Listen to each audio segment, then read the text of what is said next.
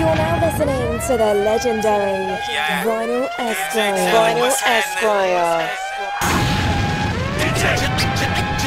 Been handling the game so long, my thumb is bruised. The number one DJ in the South, DJ Jelly. The number one DJ in the South is DJ Jelly. Live in the mix. We're gonna give them the winner all the money, but the second play later on, we'll give them a free bottle more wet. Okay, I like that. Yeah. Raheem gonna take care of you. You're now listening to the legendary Vinyl Esquire. Vinyl Esquire. The number one DJ in the South is DJ Jelly. Vinyl Esquire. Vinyl Esquire. Culture, truth, music. Hello world, I want to welcome you to Vinyl Esquire, the podcast that delivers culture, truth, music. Would you join me, please, in welcoming DJ Rip? Hello world, I want to welcome you to Vinyl Esquire. And my name is DJ Rip. And Vinyl Esquire is the DJ podcast that uplifts the DJ culture and honors the legends.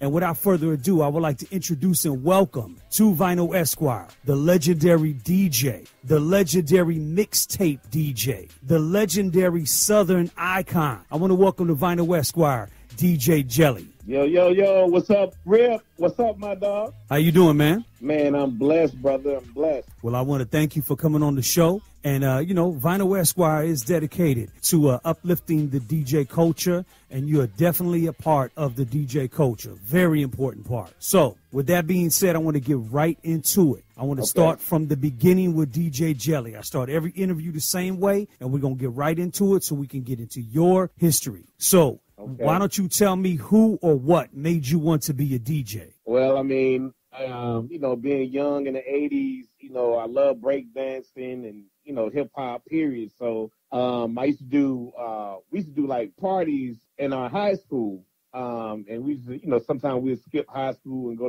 down to my partner's crib and just hang out. And one of the older cats down there used to always DJ. So I was like, man, I know I can do this thing. He was scratching Houdini Big Mouth. I was like, man, that look easy, man. I'm going to try that. So I just started playing around with it. And then one of my mentors at the time, Cutmaster K, I'm originally from St. Louis. So one of my mentors, Cutmaster K, he used to always invite us to the parties. Even though we were young, we would carry his crates. And so he was always mixing, and I just enjoyed listening to the mixes. So I'm breakdancing, listening to the mixes, and then I started playing around with the cuts and stuff. So, I mean, this was like the mid-'80s. So it was, I was like, man, I got the hip-hop bug, Right. It was a vital part of my upbringing. So what year would you say this was exactly? This was 85. 85. 85. Uh-huh. So would you say that you started DJing in 1985? Is that the starting point? That would be the starting point, yep. That's the same exact year I started DJing. That's dope. That's what's up. Okay, yeah. So talk to me a little bit about that, that time. I mean, was DJ Jelly your first name? Yeah, DJ Jelly, DJ Jelly Bean. Okay. Because I like the LL Cool J, crush you like a jelly bean. So my nickname was Jelly Bean. So it all came out at the same time. So that was just, like when the Cool J came out, 86, I guess it would be? Or 87? Yeah, I'm bad. I would say about 87, right. 87. So I started using that as a cut. So, that's what I started doing, just using that Jelly Bean. Yeah, this is 87. So you started out as a turntablist, you would say, or a scratch DJ. What was your approach to what kind of DJ did you want to be when you first started? It was a little bit of both. It was scratching and mixing. I just took it as, I just want to. It wasn't so much as saying, hey, I want to be a turntable. It was just like, man, I just want to DJ. I just want to be able to rock a party, cut, put together some blends, all that, just the whole thing, the whole package. So that early time frame, that mid 80s to the late 80s, you're starting to DJ. Your DJ Jelly Bean. Jelly Bean, yep, DJ Jelly Bean. DJ Jelly Bean. So this is in St. Louis, Missouri, right? Yeah, this is St. Louis. Got you. So talk to me about those early times in St. Louis, DJ Jelly Bean. Where was the transition to DJ Jelly, and when did you move to Atlanta? Well, I moved to Atlanta in 89 when I got out of high school. Oh, okay. So So before that, I mean, the hip-hop culture in St. Louis was just okay. You know, we were just basically mimicking, obviously, everything that was going on in New York. And, you know, we had a couple of crews in the neighborhood. Crew names I totally forgot about. But you had people like Charlie Chan, who was Charlie Chan Soprano, who DJs for Run DMC now, who's been doing that for the past 20 years. Like, we all came up together. And then, of course, my man Cutmaster K used to do my mentor, he used to do all the parties, all the college parties in St. Louis. So we basically just run around just, you know, creating a lot of excitement for the neighborhood, you know, in St. Louis. I'm really from U City, same neighborhood as Nelly.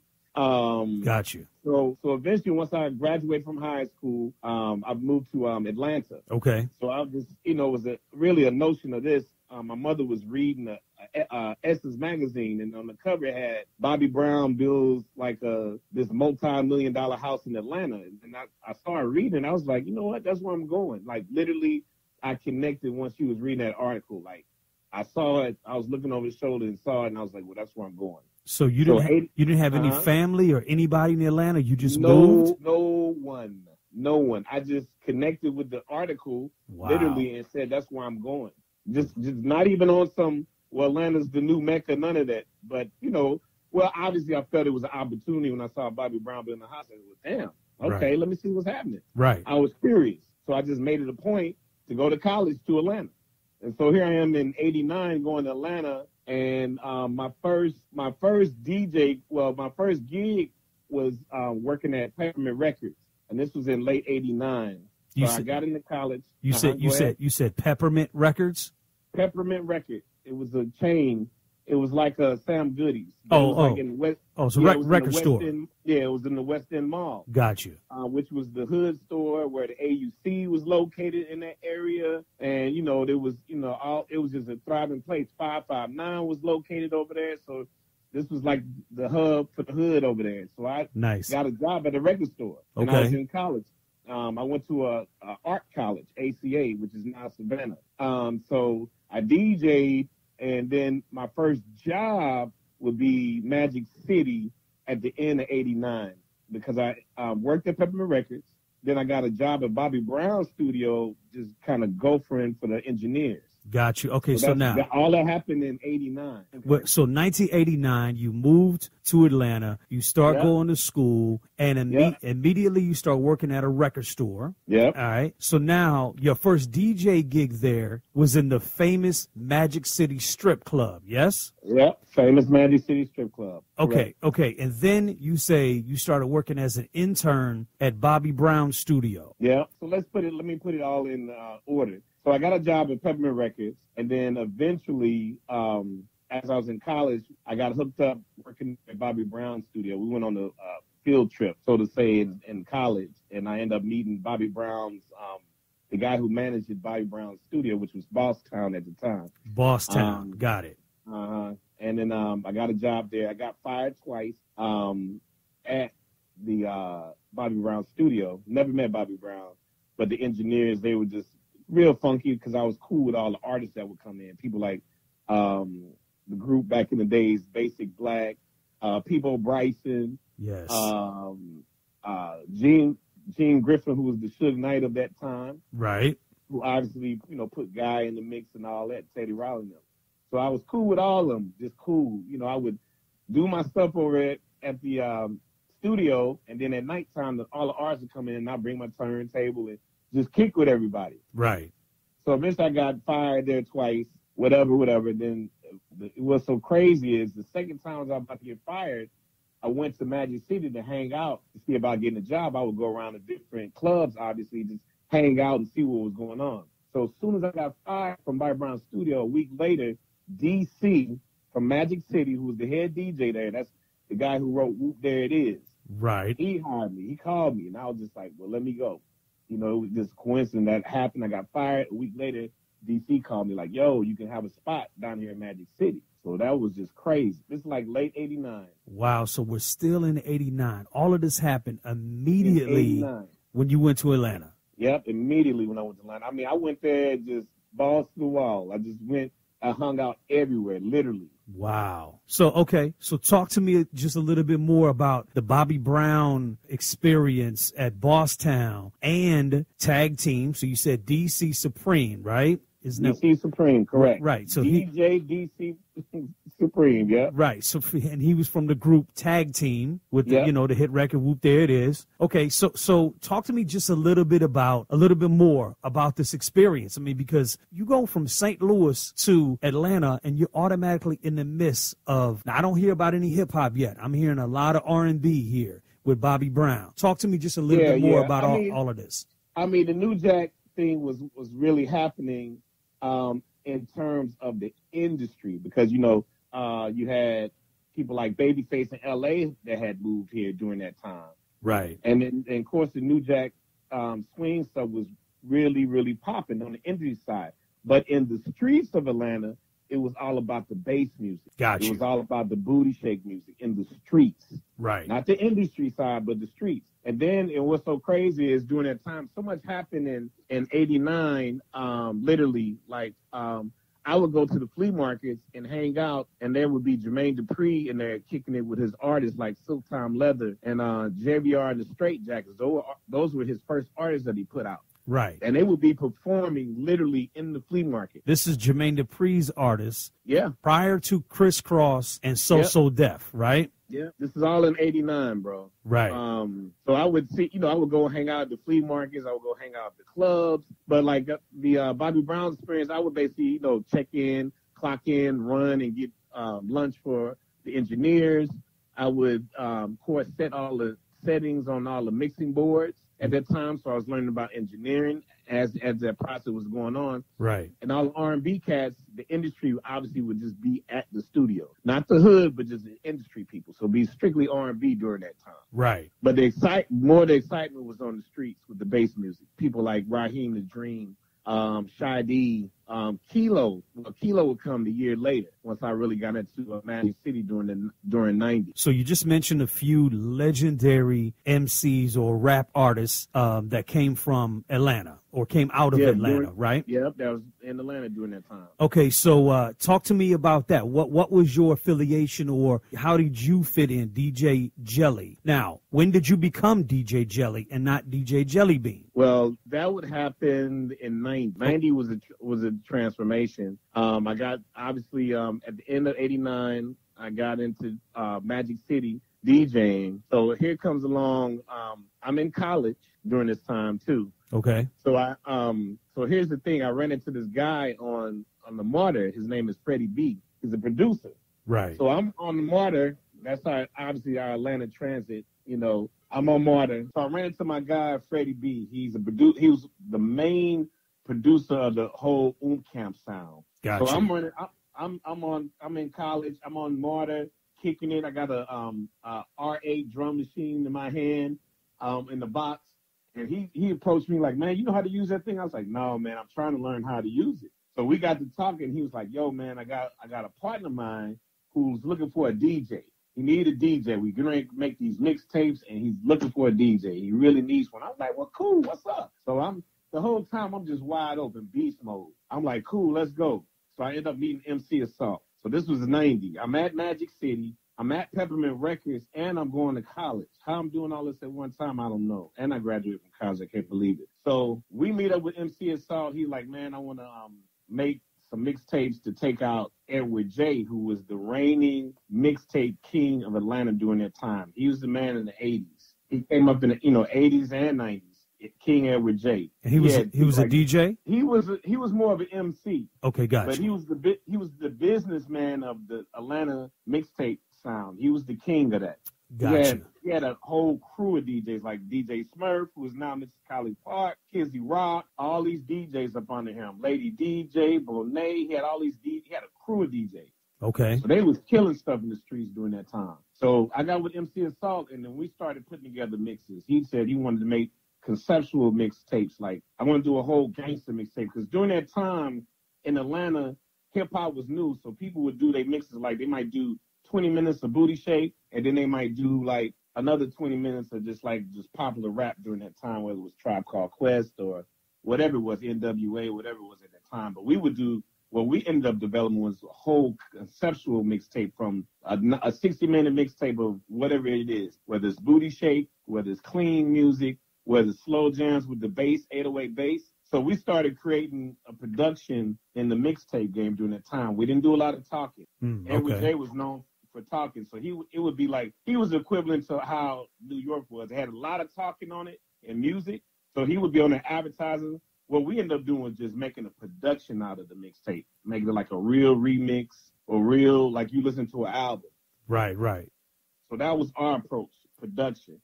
So the guy that met Freddie B, you know, he knew how to do the 808. He was real talented.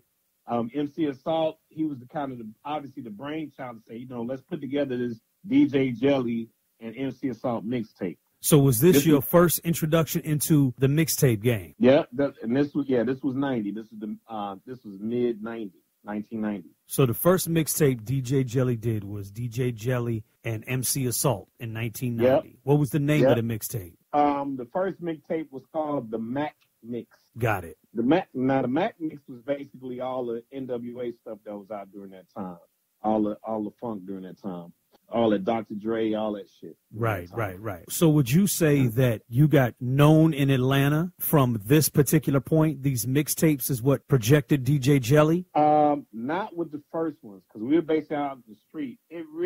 I think it ended up really popping off to a whole type of level in 93. Once we started getting consistent in the streets, and 93 Freaknik really broke us big, where we were dominating the streets and the Southeast region at that time. So in between 90 and 93, you were just consistently putting out these mixtapes and still doing everything else that you were doing? Yeah, we were, during 90, 93, I was putting out mixtapes. We were beating up the clubs with the mixtapes. We were beating up the streets with the mixtapes, the parks, and just really spreading it on a consistent basis. And it started catching on.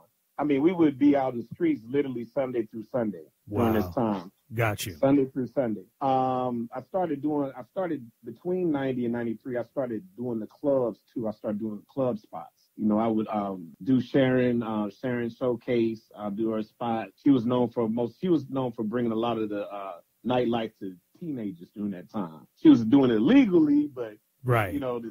She was known for the teen spots. Everybody messed with Sharon Showcase during that time. Gotcha. Period. I don't care if you were Outkast or whoever you knew in Atlanta, they would go through Sharon Showcase. Got you. I was located, basically, I had a spot in the on the west side of town of Atlanta. That's where we would hang out and work on our mixtapes. So I worked at Peppermint Records, Magic City, so I had the whole kind of west side feel. That was kind of my side of town territory, and MC Assault as well. So anyway, for the 90s, we ended up creating our first couple of mixtapes. 91, we ended up meeting Big Oomp in 91 in the park. That was my next question, was how did you get affiliated with Big Oomp? In Maddox Park. MC Assault, and we ran into Oomp in the park, Maddox Park, and one of Oomp's partners were cool with MC Assault. And he really was like, yo, Oomp, these dudes been out here hustling. You need to really connect with them. He felt we had a good vibe. So we ended up getting with Oomp. MC Assault started running game. He would basically, MC Assault was the person that would just get everybody amped up and just put shit together. Okay. He was that dude, period, hands down. So Oomp got involved. He was like, man, what do y'all need? Y'all need some money? What y'all need? So he ended up making an investment with us. And we ended up going and getting a store at Old National Flea Market. So we got a spot so we could set up the mixtapes and start running the mixtapes out of that spot instead of being in the streets all the time. Right. So we would have us a stable spot. So we ended up getting a flea market booth at Old National Discount Mall, which to this day we still have a booth there, which is crazy. Wow. Right. It's like low overhead. It's just the hood spot. Right. So here it is, 91 and 92. We're just basically putting together our little empire in terms of getting spots all over the town. We're going to the east side. Flea market's getting a spot. We're going to the north side. We're going everywhere. Buford Highway, flea market. We would go to these different sides of town and get flea market booths, and we would put workers there. So wow, we started doing that. So eventually between 90 and 93, we ended up getting over 10 flea market spots.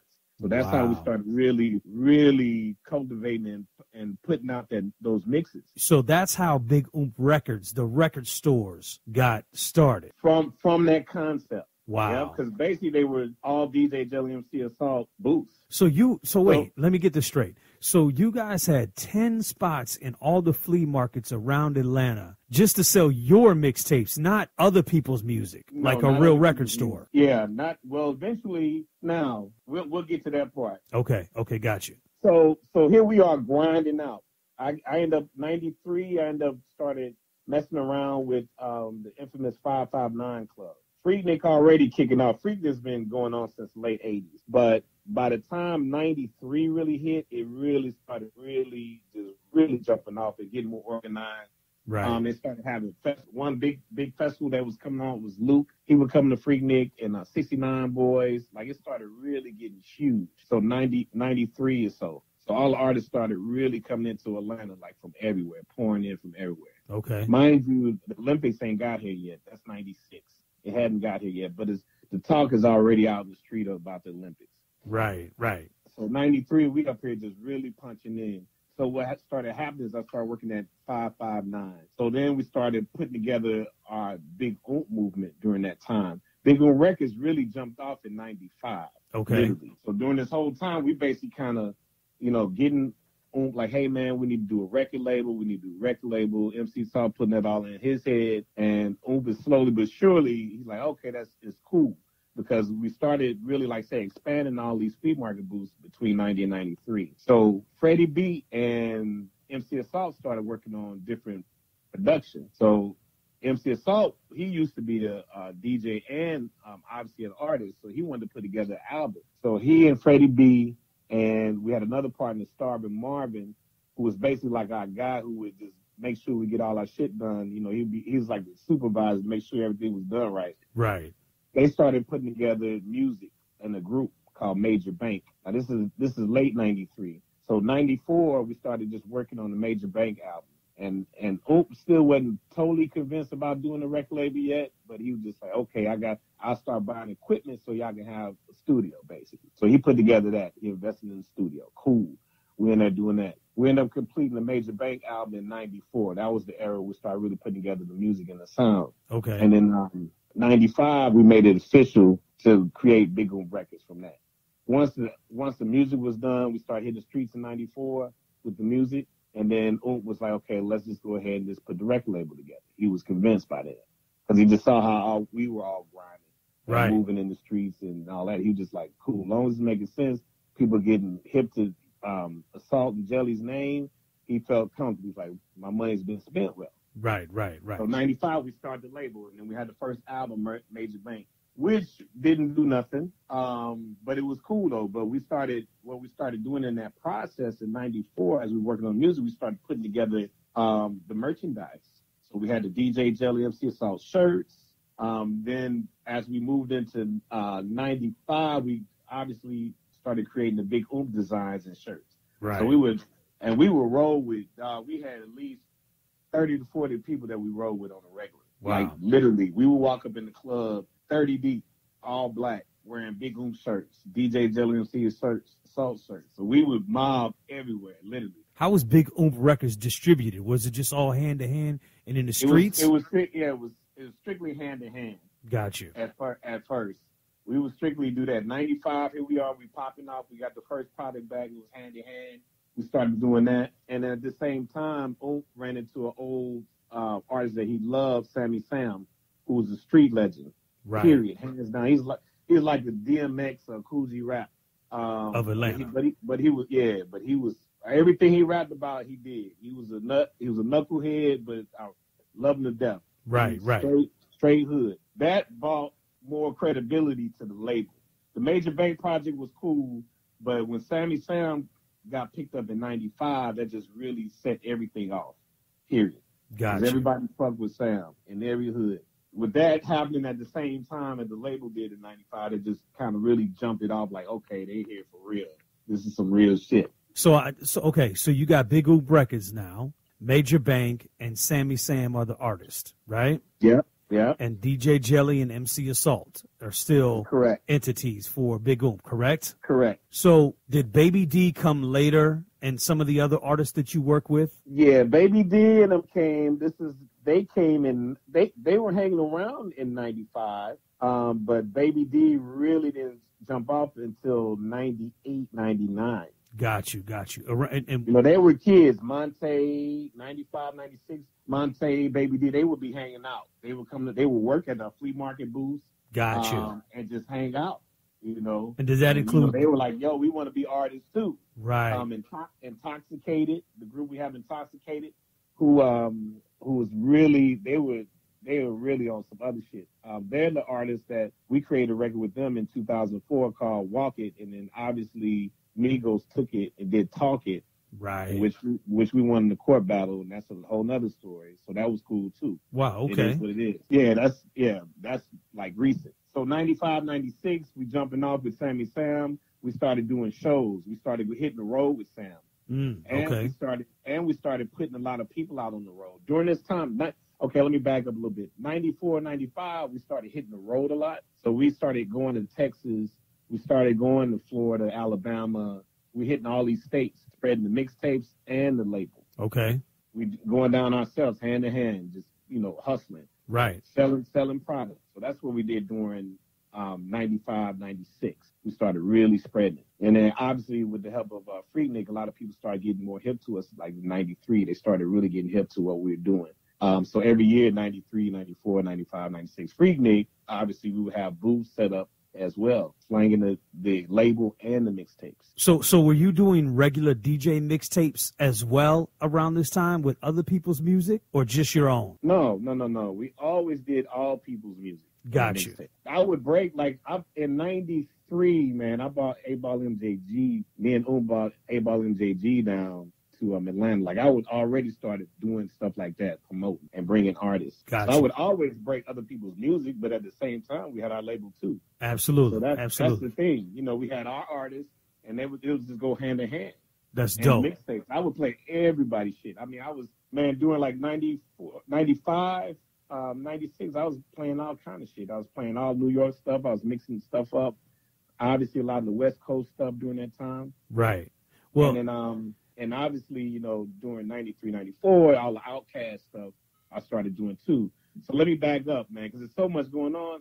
I forgot I started doing the mixes in 93 at V-103. So before you go there, explain to me how you approached the mixtapes. And the reason why I say that is because I've listened to a lot of them, right? And you always seem to blend a lot of different styles together and a lot of different artists together. And it was real mixes. And it always gave me some kind of connection with your style of mixtapes, with the flea markets, kind of with the West Coast swap meet tapes. It always felt like there was some kind of connection there. Talk to me a little bit about that. So not only was I influenced by my mentor, Cutmaster K in St. Louis, but I was always fascinated by Dre's swap meet mixtapes. Got you. And I listened to a lot of Ron G during that time.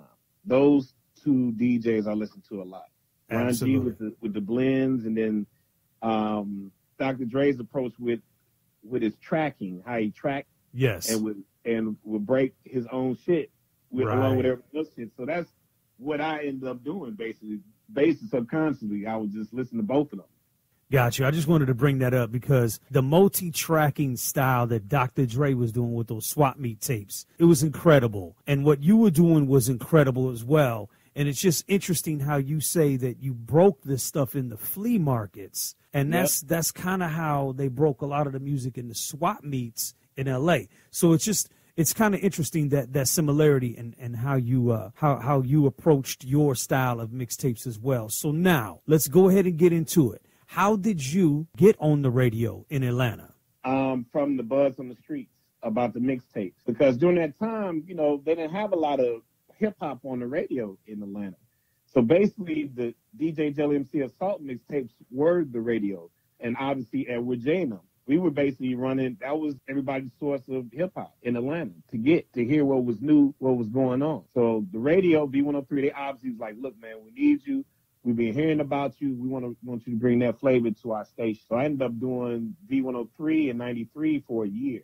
Okay. Me and Ryan Cameron, I would do a 9 o'clock show that was all hip hop with Ryan Cameron. And then on Saturday nights, I would do like booty shake and electronic music during that time, like Egyptian Lover and all that type of stuff. And, you know, Nile Fish and all that type of shit. I would just bring all that type of vibe. Right. So, but my approach was definitely, we were doing mashups before they were called mashups, period. Absolutely. We were always doing that. And my mentor, Cutmaster K, he would always take like rock acapellas and mix them with, you know, like hip hop beats from the East Coast. So just I was already on that. And then being from the Midwest, we would always listen to all kind of music. Anyway. Absolutely. So just having that influence as well, I was just a product of all that. The reason why I acknowledge that is because I'm from the Midwest as well. We got a lot in common, Jilly. I'm from Omaha, Nebraska. Oh, wow. Yeah, so, you know, Okay. Missouri isn't that far from here, right? So, Right. So the point is that I'm from Omaha, Nebraska. I started in 1985 as well, and a lot of that inspiration comes from the East, the West, the Mid, and the South. Yep. Because the Midwest was always, especially at that time, there was no sound for the Midwest, right? True. I mean, you might get house music from Chicago and maybe just a little bit of hip hop with Twister and, you know, a little later, right? But overall, in the 80s, there was no Midwest sound. So we blended everything. Everything, bro. So it was always East, West, South. And that's why I always felt like I always had a non-biased approach to music and hip hop. There you go. That's very true. Now you say that, it's very true. And it comes out in your talent, your music, and your art because you're originally from the Midwest. So you applied that to your Atlanta movement, and to me, that's what made you great and your movement great. So who would you say at that time that you really broke in Atlanta from a national standpoint? Who would you say, because you got mixtapes and the radio? Is there a few artists that definitely Outkast was my first jump off, period. Okay. Because in 93, they was strictly about the West Coast movement during that time on the radio, politically. And I just started really dabbling in, you know, playing the Outkast album. It's funny because 93, 94 on V. It's so crazy because I first heard Outkast on the Christmas mixtape, the LaFace compilation. Right. And I was like, oh, that's kind of cheesy. I was like, whatever. With Players Ball. Ball. When I first heard it. Yeah, you talking about. Obviously, I was just like, I thought it was cheesy when I first heard Players Ball. Right. But I saw the video at Club Mickey's when the video first dropped, and I was blown away. And they had it on a projector. Right. So when it came on, I was just like, you know, it just killed me. When I visually saw them, I was blown away by the video. So then I had to regroup. Then I started playing it on the radio because I was just blown away. Yeah. And that all happened in the 9-month period from listening to the compilation mixtape of LaFace Christmas, but then seeing the video, I was just like, oops, I'm tripping. They are fucking killing this shit. Right. Because I got it. When I saw the video, I got it. I was like, okay, yep, that's dope. So I started banging it hard on V, really pushing it. And from there, they had, you know, LaFace Records obviously acknowledged it. Outkast ran into me. Big Boy and Dre pulled up on me at one of our flea markets on the east side, wanted me to go on tour with them.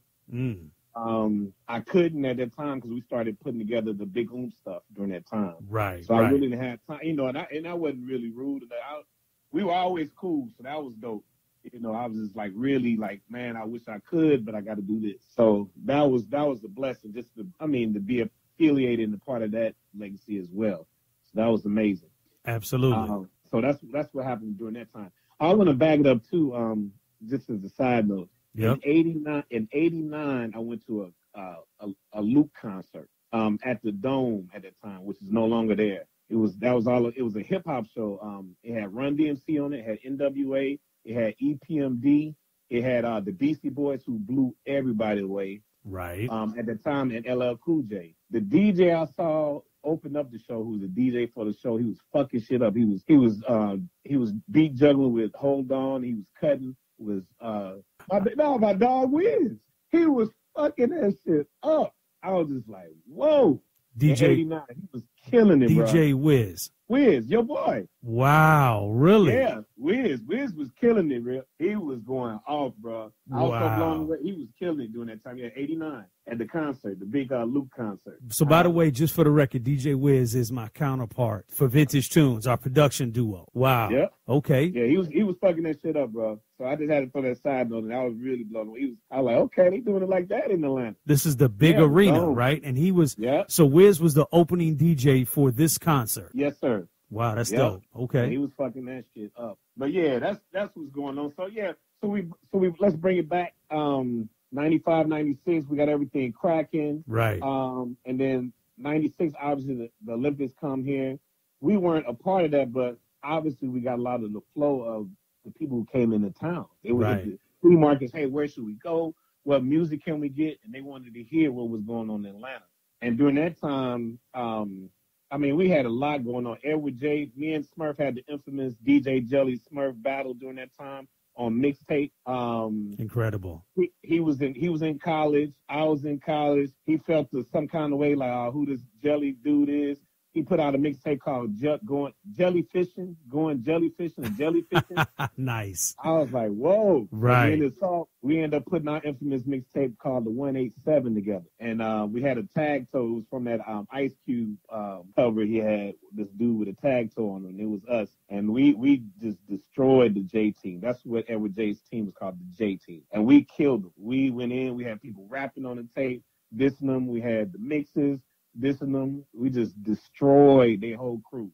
We shut it down in the city. Everybody, just doing like 96, everybody was blown away. Wow. Whoa, we had Sammy Sam on there rapping, dissing them, everybody. We just came at them. So would you say that that's your most famous mixtape? That was one of them, definitely. That was, that was when we shut down the J Team. Like, we shut them down. Like, people stopped listening to them. Like, we really shut the city down with that. So how did you approach, because we're talking about mixtapes now, but we were talking about radio. How do you as a DJ, and this is very important for other DJs who do mixtapes as well as radio, or, ones that do radio and not mixtapes, or vice versa. How did DJ Jelly approach mixtapes versus DJing on the radio? How'd you approach your mixes? I approach them just like the mixtapes. I don't take it. I really do. I might have days where I might just do a straight blend, back-to-back blends and, doing simple transitions. But for the most part, I like to layer it and I mix against myself.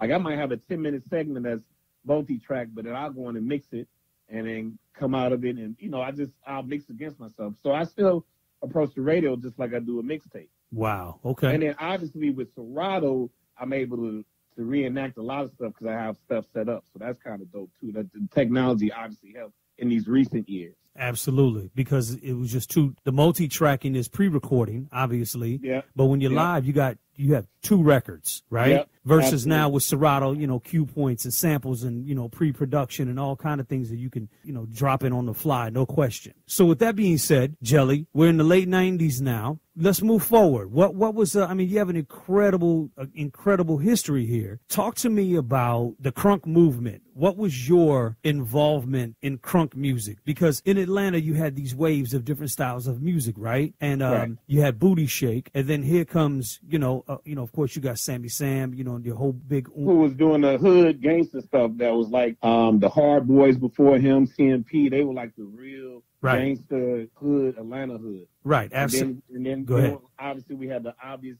Outkast and Dungeon Family movement, which was more about the rhyme scheme. And the consciousness, absolutely. And the consciousness, absolutely. Here comes crunk. What was your involvement in the crunk movement? In the crunk movement, first of all, crunk movement, basically, we took a lot from, and I say Atlanta took a lot from the Memphis movement with that whole gangster walk type vibe, how they program the snares and the hi-hat. Yes. A-Ball MJG. Obviously, my boy SMK, producer, who was like the godfather of the Memphis sound. Right. We took a lot from them. Paul and Juicy J would come to the flea markets, drop off. Now, we would slang some people we slang some of their mixes through the flea market, Paul and Juicy J. So a lot of that stuff started happening through that. Our own group, we had Intoxicated. They were crunk. That was the group during that time. Lil Jon hadn't even really hit the scene yet. Right. You had people like Kizzy Rock, You had Mr. Cool, who had a song called Born Threat. And Kizzy Rock, DJ Kizzy Rock, he would do these chants like "Who You With" and all that, which Lil Jon stole from him, which would be noted as crunk during that time period. This was like right after the Olympics. Right. So we're talking like 96, 97. Yep. 96, 97. Right. So that started develop. It was really hood stuff and people started programming their beats like Memphis type stuff during that time in Atlanta. So we had a group, Intoxicated, and they were straight crunk. They were wide open. So this is 97. So then Lil Jon, Lil Jon wasn't really even now. He started doing he was still kind of doing stuff like booty shake type songs. They would consider me the hood DJ. Lil Jon was mostly into reggae during that time period because he had a reggae show in the mid-90s on V. So he was doing reggae. Him and Thirsty was doing New York and reggae. Even though they're originally from Atlanta, they was doing New York and reggae. Right, so yeah. Reggae. Yeah, I've talked to Wiz about his involvement in a couple of those early reggae remix records with John, too. Yeah.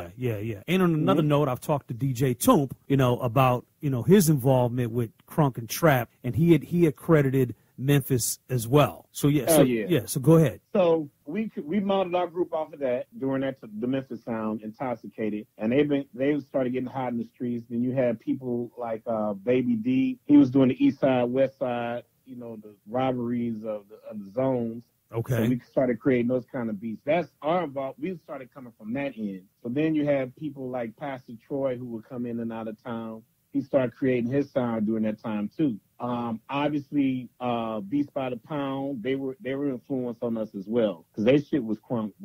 Everybody just started calling it crunk in the street. Right. So the whole that sound started really popping off too. The whole Master P stuff. So we all just started calling it crunk. Just everybody. We'd be in the club. That just became the slang. Like we'd be in the club crunk. Everybody started saying it. Right. This is 96, 97. Yeah, because the first time I ever heard the word crunk was Sean Paul on one of the early Youngblood records. You know what I mean? So definitely the Dungeon Family and the Attic Crew and all of that obviously must have been emerging at that time as well, right? Yeah, they were.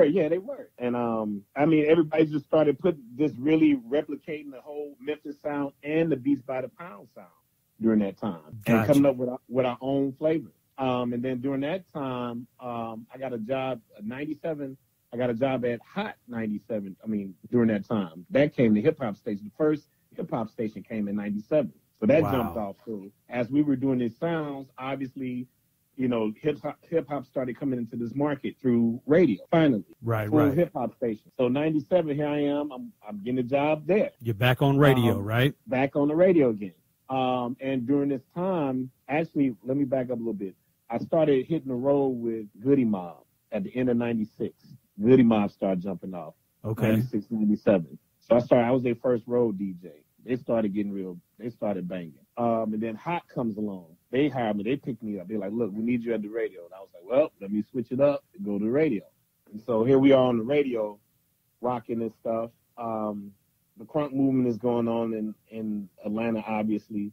Everybody starts saying this terminology and slang and start making beats like that. Memphis sound.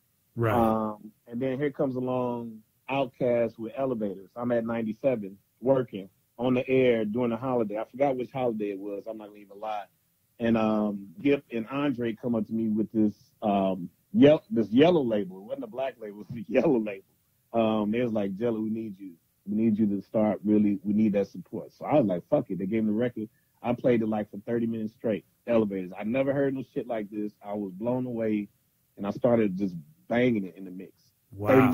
30 minutes straight. So here you go again, breaking Outkast on the radio. On the radio. L.A. Reid calls up to my program director, cusses him out. He wants me fired. Wow. I didn't know what was going on because, obviously they my boys. I'm like, well, shit. We have a meeting. And my program director, he was cool, Steve Haywood. Thank God. He didn't fire me. He smoothed everything out with L.A. Reid, but the problem was it wasn't supposed to be heard, and that forced them to have a release date earlier than expected.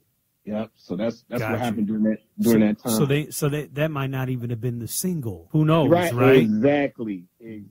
Right, because it was a little different from. It was very different. Yeah, it was different from the first album, the first records, And, I mean, it was an incredible record, though. The sound of it and everything, the sound of it. Nobody heard that kind of music Right. on a hip-hop record during that time. And I didn't give a damn because, obviously, it was my boys, and I just love different shit. Right, absolutely. So now we're in the late 90s, right? Obviously going into the 2000s. So I would assume, and correct me if I'm wrong, but Big Oomp Records with all the artists, DJ Oomp and your whole movement. Yeah, Oomp didn't happen yet. It was Intoxicated, Sammy Sam, Baby D. Yep. During that time, those are the three holding it down. So Baby D started getting his production in late 97, 98. East Side, West Side happens. And then there's a club called The Bounce, which started jumping off real big. Yes. And Baby D would hang out there all the time. And we started banging these records. So I would throw, during this time, 97, 96, I was throwing these birthday parties at 559 and The Bounce and The Warehouse. I would always do that. I'd do about 2 or 3 parties a year. Everybody would come out. Goody Mob, everybody. And we just hang. I would put on shows. I would have all the bass artists during that time. Raheem, everybody perform. Wow. During the time. Kilo, Incredible. everybody. 97, 98, 99, all the time. Outkast did my party in 99. During that time, they killed it too. Gangsta Boo. I would have everybody. Because, just being on the road, DJing, being on the road promoting, being on the radio, and doing mixtapes all at the same time, I would come across all the artists. And a lot of times, what's so crazy is I would have artists just come through my house, come and do a session, or rap on a tape and doing all that during that time. Wow. So is that what kept you busy in the 2000s? That's what kept, yeah, definitely. Well, really, the Baby D success, 99, 2000, 2001 kept me busy. And then obviously Oomp happening following after, Intoxicated still, because they had that record, Walk It, Talk It, that jumped off during 2004. And then Oomp came right after them. Like all those artists, they jumped off strong during that early 2000s. Right. Big Oomp records. Right. They jumped off. And I remember, and correct me if I'm wrong, Jelly, I remember the infamous House. So the first record label I ever visited when I came to Atlanta, I started running the core DJs in the late 2000s, and I came to Atlanta, and I came to Camp Records. Not the record store, but I came to a house. And Yes, this is it's still there. It's the office. Wow. This is the first time I ever visited a record label in Atlanta. Right. I've been to labels in New York, and et cetera in LA. But when I visited this house again, right. I'm like, okay, I'm going to the record label, Big Oomp. Okay, cool. And we pull up to a house and I'm like, okay, so the record label's in a house and the whole house from top to bottom, studio, offices, everybody. I mean, it was just amazing. And I was like, wow. And it just opened my eyes to the grind and the independence of what Atlanta had to offer from a hip-hop music standpoint. You know what I mean? Exactly. Yeah, I used to live in the bottom part of the house. See, I didn't even know that. That's Dog, I still got records over there I need to go and get while I'm thinking about it. Wow. And I would have, we would do cookouts. Like 96, 97, 98, we would do cookouts over there. All the artists would pull up in buses and all kinds of stuff in park on MLK. Right, and just kick it. That's it's incredible. Nobody really knew what we were doing, but we wanted to do it. You understand what I'm saying? Right. So that's all it was, man. It was just a passion just to do this shit. So, in the late 90s, Sammy Sam had a record, Ride with Some Players. It jumped off real strong. And I was on Hot during that time, breaking that. And I want to say when I was on Hot, I was given an opportunity to do the first Atlanta mix show, the 5 o'clock traffic jam. That's how I broke a lot of stuff like DJ Taz, That's Right, the Kizzy Rock records, nice. Raheem the Dream, The Most Beautiful Girl, all that. So this was the first all dedicated Atlanta mix show. Yep. Nice. 1 hour. Wow. 1 hour, bro. And I ran that for 2 years. So how long would you say? Because you're still on V-103 to this day, correct? Yeah, I came back in V in 2005. So you've been on the radio in Atlanta, major radio, breaking records off and on since 93. 93. Wow. That's incredible, Jelly. That's incredible. I'm gonna be listening like, okay, yeah, it's been 93 though. Yeah. Okay, so I don't want to jump too far ahead, but Big Oomp Records and your events is what kept you busy in the 2000s, right? Right, and it pushed our brand more. But you know what? What opened my eyes was in this whole movement that we were doing, I have a real good friend, Darren Davis, who's in the reggae industry. He hooked me up with a lot with like the whole Goody Mob stuff, and he would take me to all the How Could I Be Downs and Yes. Mix Your Power Summits, Yep. the core DJ stuff, y'all. Like that helped me too as far as my networking. Right. Outside of Atlanta. Yeah. Like that really helped me out a lot as well. Like all those things I can't even single out. You know what I'm saying? Dismiss. Like all that was important. Absolutely. But what's incredible, Jelly, is the fact that you were a Midwest kid from Missouri, and you moved to Atlanta for school and for obviously a connection that you had when you saw that article. But you got there before it really just became. Because Atlanta, Georgia, right now is the mecca for hip hop. You know what I mean? It is the hotbed. It is not where hip hop started, obviously, but it is the go-to place in the world for hip hop is Atlanta, Georgia. And you are a staple of the hip hop culture there. And you're a kid from the Midwest. It's amazing. Yeah. It's incredible. So with that being said, what is Jelly working on now? Jelly is managing. I got a young producer, Big C from Southwest Atlanta, very talented. I got a group that I manage, John Boy and Surround Sound. John Boy is the producer of the Wobble song. So he created the Wobble song. Yes, sir. Came through Smurf and DIC rapped on it. But I'm doing that as well. And I'm doing a lot of events. I do a lot of events here in Atlanta. And I book a lot of shows for a lot of the artists. I do a lot of that for them as well, like old artists and young artists. And I'm still rocking on the radio. And that's it, man. I'm moving. I just got into a partnership with another record label called In Crowd Music. Okay. One of the guys used to be with Bubba Sparks. His name is Scram. He used to be one of Bubba Sparks' artists. So I started that, and with Attitude. Attitude is a writer. Used to be a writer for Timbaland. Absolutely, I know him. Mm-hmm. Yeah. We started a label called In Crowd. Literally, we did paperwork last week. Literally. So we just started that. We have a young country artist, Sierra. We do it's a lot of work up in Nashville I've been getting involved with. So that's nice. What's been going on too. Yeah. So just enjoying the music, man. Just doing multiple things with music still. And Big Oomp is coming back, right? Big Oomp, yeah, he says he wants to get back in. He's just waiting for some of the music to bubble up strong. Right. He has a whole young roster. Tay Drain, which he's real tight. He's actually Baby D's artist, so Oomp is going to do a deal with Baby D and his artist. He has another artist called Chico, so Baby D is keeping that going. And nice. And he's about to drop a Baby D project soon. He's just making sure that the music bubbles up. Absolutely, get the buzz right. Well, the buzz got to be right. To me, obviously, I'm helping on that end too as well. Got you. So to me, I mean, it's all incredible because it sounds like everything is coming full circle, and things are coming back into the independence, and sound like we're getting ready to get, we need to prepare for a bunch of incredible music. So, exactly. So Jelly, is there anything that you think that the world doesn't know about DJ Jelly? I mean, obviously, I don't think they understand the full connection of what I've done in Atlanta and what I do. Really, I don't think they really know, or they kind of know, but they don't really. They definitely don't know. Well, I hope that this interview helps that out a little bit. You know what I mean?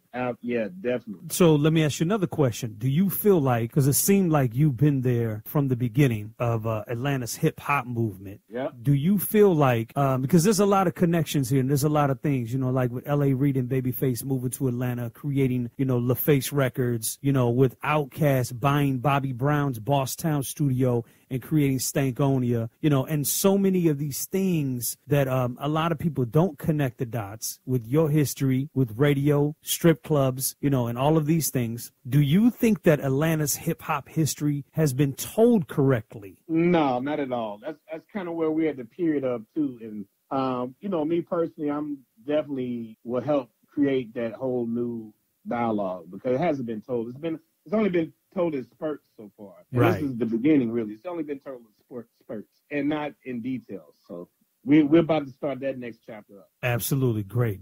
Hopefully I can help with that. I know we talked a little bit about that in the past, so, we're going to put that together, right? There you go. Exactly. We are. So what motivates DJ Jelly in 2019? Man, as always, it's always new artists.